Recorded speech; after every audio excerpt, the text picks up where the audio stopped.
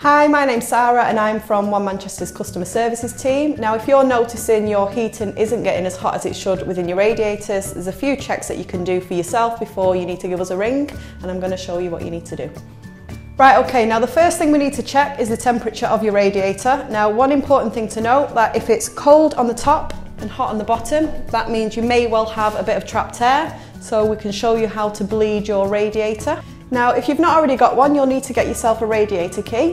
One of these can be purchased at a supermarket or a DIY shop for about £1. Okay, now it's worth getting yourself a cloth or a bit of tissue, and what you're going to do is you're going to place this underneath the valve.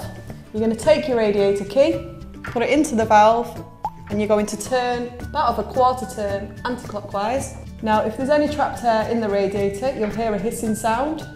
Once you hear that sound, you might see a bit of water coming through. What you then need to do is turn it back off clockwise, take your radiator key out.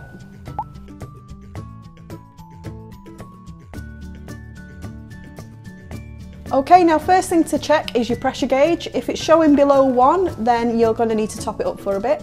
Now you don't want to turn the boiler off here, you want to turn the main supply off here. So if you flick that off.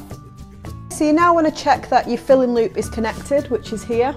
If you've not got one, then give us a call. Now, depending on your filling loop, you may well need a screwdriver if your valve is one of these. If not, you may have a thumb lever where you can do it by hand. Your first valve you want to open fully. Now the second valve, what you're going to do is you're going to slowly turn that on until you start to hear the boiler.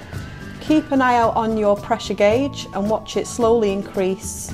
Once it gets to the 1, you're going to turn that valve back off and then go back to the first valve and also turn that one off. Okay, now last step, all you need to do is switch your boiler back on and that should be sorted. Now if you do notice that you need to repressurise your boiler quite often, there may well be another problem, and that's when it's time to give us a call.